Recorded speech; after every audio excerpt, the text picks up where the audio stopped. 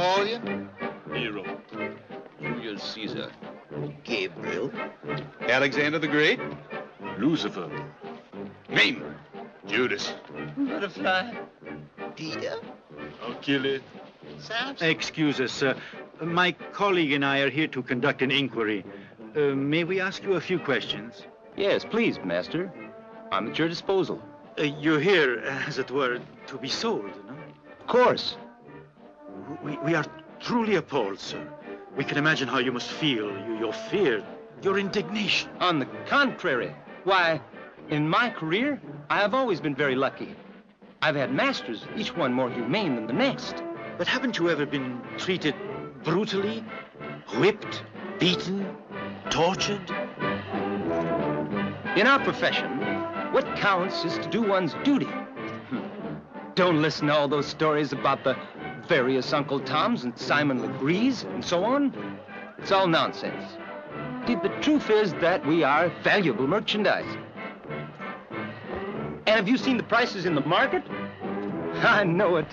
I cost more than $2,000. And can you imagine a fool, excuse the expression, a fool of a master who would whip and maim a capital of over $2,000? No! If a slave is a respectable slave, his master treats him with kid gloves because it takes only one scar, one single scar, and plop, down shoots the price. You know, the client is suspicious.